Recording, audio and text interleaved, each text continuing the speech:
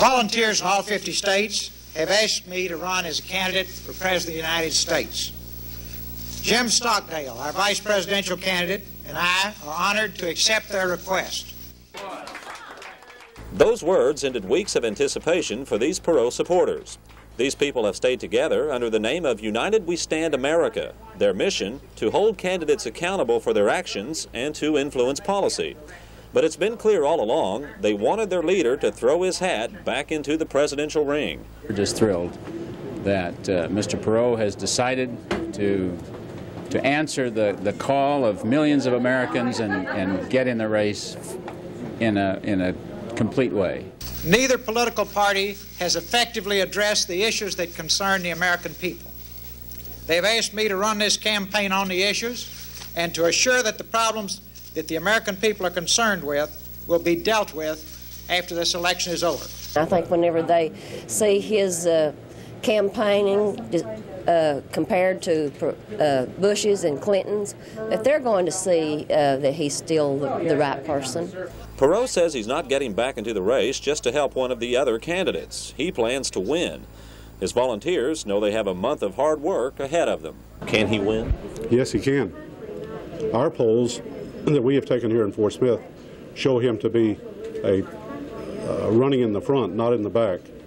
And we think that this will show all over the country that he will be a winner. Absolutely. Absolutely. I have every bit of confidence or we wouldn't be working this hard. In Fort Smith, I'm Guy Westmoreland, TV5 First Team. The candidates were allowed to get up and move around. They were not allowed to give opening statements. Instead, they answered questions from a single moderator and an audience made up of 209 uncommitted voters. It didn't take long for President Bush and Governor Clinton to begin their attacks on each other. I am deeply troubled by someone who demonstrates and organizes demonstration in a foreign land when his country's at war. But the big argument I have with the governor on this is this taking different positions on different issues, trying to be one thing to one person here that's opposing the NAFTA agreement and then for it, what we call waffling. The Washington Post ran a long editorial today saying they couldn't believe Mr. Bush was making character an issue, and they said he was the greatest, quote, political chameleon for changing his positions of all time. Now, I don't want to get into that. Wait a Washington Post. I just find it fascinating that while we sit here tonight, we will go into debt an additional $50 million in an hour and a half. Now, it's not the Republicans' fault, of course, and it's not the Democrats' fault, and what I'm looking for is who did it. Now, they're the two folks involved, so maybe if you put them together, they did it. I'm Guy Westmoreland for your TV5 Morning News.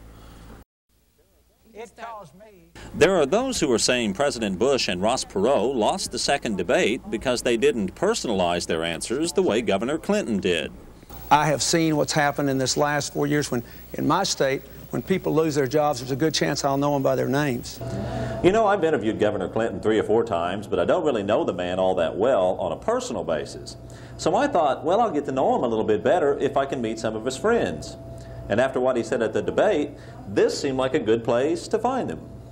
Have you heard from Governor Clinton yet? No, sir, I sure haven't. Aren't you guys friends? Not that I know of. Are we supposed to hear from him when we're unemployed? Well, he acts like he's personal friends with most people who are unemployed in Arkansas. He's not a friend of mine. Does he ever call you up or invite you over or anything? No. Maybe for, you know, like a game of Trivial Pursuit or something? No. Really? Does the governor ever invite you over to, you know, drink a beer or a cup of coffee or anything? No. You guys aren't that close? No. He didn't call you after you lost your job? No. You're kidding. No, I'm not.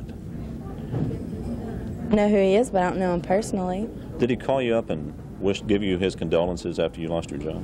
No, he didn't. That's hard to believe. Yeah? You must be the only one that he didn't call. I guess so. I don't know the man. You don't know him? No. You must be the only one. Maybe. Like you all over America. Maybe Clinton meant he has unemployed friends in Little Rock. In Fort Smith, I'm Guy Westmoreland for CBS. With the election only 2 weeks away, it didn't take long for the president to attack Clinton's record at home. He talks about all the jobs he's created in 1 or 2 years. Over the last 10 years since he's been governor, there's 30% behind. 30%, they're 30% of the national average. On pay for teachers, on all these categories, Arkansas is right near the very bottom. We're low spending, low tax burden, we dramatically increased investment, and our jobs are growing. I think probably we're making a mistake night after night after night to cast the nation's future on a unit that small. Why is that a mistake? It's irrelevant. What hit? I could say, you know, that I ran a small grocery store on the corner, therefore I extrapolate that into the fact that I could run Walmart. That's not true. The president wasn't attacking Clinton's record in Arkansas. He was all but calling him a tax and spend Democrat. When you hear tax the rich, Mr. and Mrs. America, watch your wallet. Lock your wallet, because he's coming right after you, just like Jimmy Carter did. I'm Guy Westmoreland for your TV5 Morning News. In his first major public address since winning the election, President-elect Clinton pledged to reform the veterans' health care system. Mr. Clinton also promised to get a full accounting of American troops listed as missing in action.